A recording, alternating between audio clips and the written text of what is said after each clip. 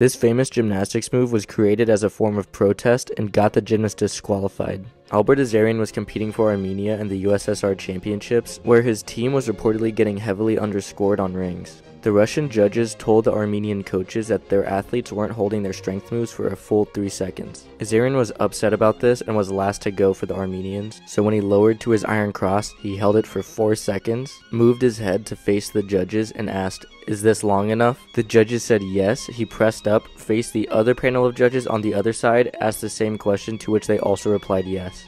After the routine was over, the Russian judges disqualified Azarian because they said an athlete is not permitted to talk while on the rings. But ever since then, the move has been named the Azarian Cross after Albert Azarian.